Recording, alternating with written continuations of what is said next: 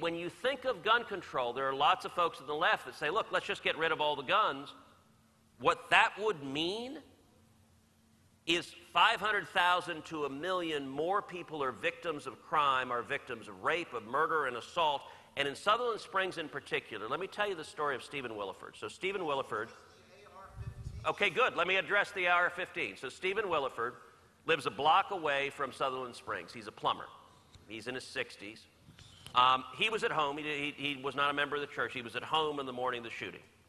He heard about his daughter came in and said some crazy guy is shooting up the church. Stephen Williford ran to his garage. He opened up his gun safe. He got out his gun. It was an AR-15. Stephen Williford ran down to the church. He actually ran barefoot. He didn't bother to put his shoes on. He ran barefoot to the church. He got behind a truck. He yelled out as the murderer was shooting people. He yelled out.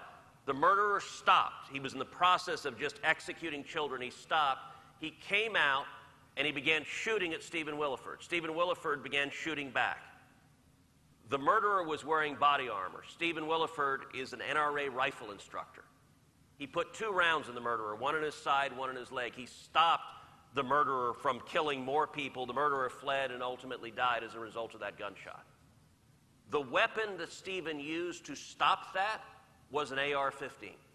And in these debates, look, if we sit down reasonably and say, how can we stop crimes, you would rationally say, well, let's look at both the criminal uses of firearms, but also the defensive uses of firearms that stop crimes. That is an argument. It actually is the only thing that does. If you look at violence doesn't solve violence, look, that's actually why the left wants to abolish the police, and it's why you see murder rates skyrocketing. All right.